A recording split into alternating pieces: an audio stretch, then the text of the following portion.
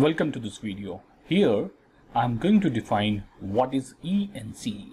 Well, ENC stands for Electronic Navigation Chart, and basically these are official vector charts, which means that these charts have to comply IHO standards. IHO means International Hydrographic Organizations, and ENCs are issued on the authority of Government Hydrographic Office or any other government organization.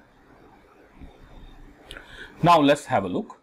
This is how an ENC appears on the screen. So the best way to define ENC is to look up IMO's performance standards.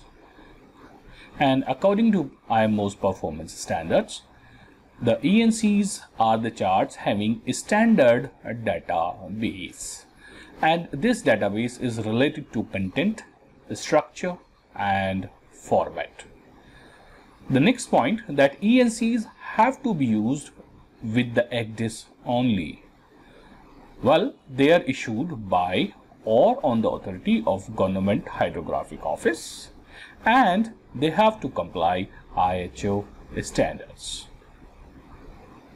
ENCs must contain necessary information for safe navigation.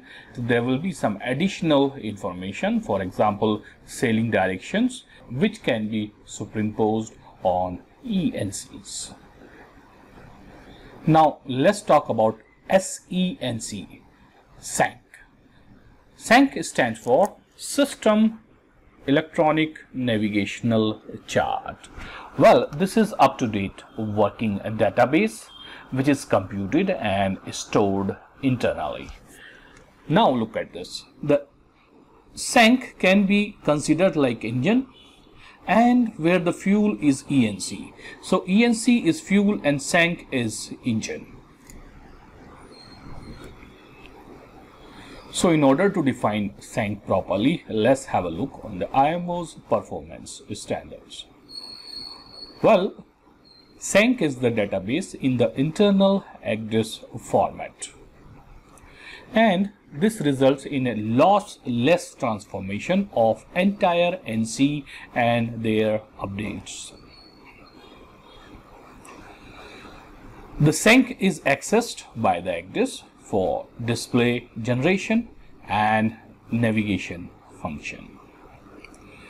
Well, we can say that the SENC are equivalent to up-to-date paper chart, and there can be the possibility of additional information from other sources in the SENC.